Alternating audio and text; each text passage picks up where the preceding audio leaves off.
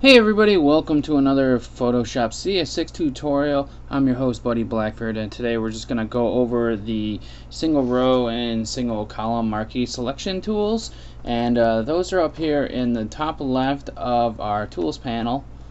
If you click and hold on it, we've got the single row marquee and the single column marquee, and these don't have hotkeys right now unless you assign them to them yourselves.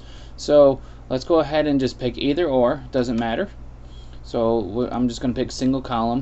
And then if you go ahead and take a click into your canvas here, it'll select one single column of pixels. It's a one pixel wide, so it's just selecting one row of pixels. So what can this be used for? Why is this any good? Well, one thing that it's good for is creating anything that you want that's one pixel, obviously. So if you're working with like some pixel art, something that's like 25 pixels by 25 pixels, and you're going to use that for a video game or something like that, then this might be helpful for you. And if you're using something like, if you're trying to use these guides here, you realize that these guides only go up and down. So maybe you want to start using these guides in a like an angled fashion. That's where this comes in, and it's pretty helpful. So I'll show you a quick way to make guides real fast. So what you want to do is you want to have a nice dark color or something that's really bright. So maybe I'll go with this light blue, or this really light blue. So whichever works in your picture.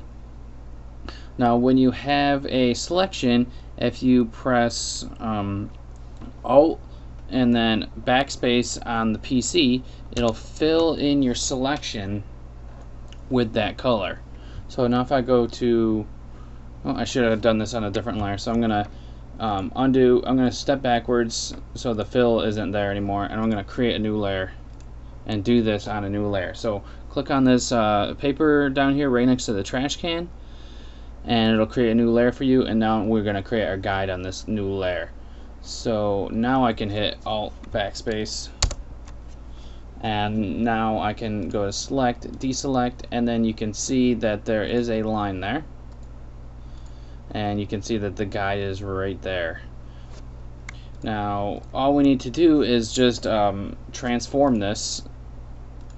Going to edit, and then let's go to transform, and we'll go to rotate, and right here on the rotate is the angle. So then you can change it to say like a 45-degree angle if you would like,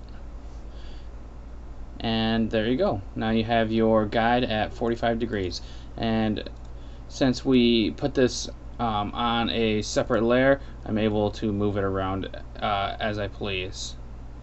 So you can see that this light blue kind of has a hard time inside of this really bright background, so you might want to change the color up sometime.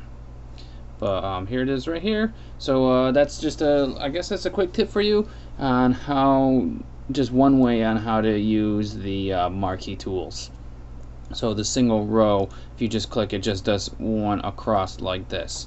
So you can make the guides either way with either of these. It's up to you. So thanks for watching this tutorial about the marquee column tools and the row column, or in the row marquee tools.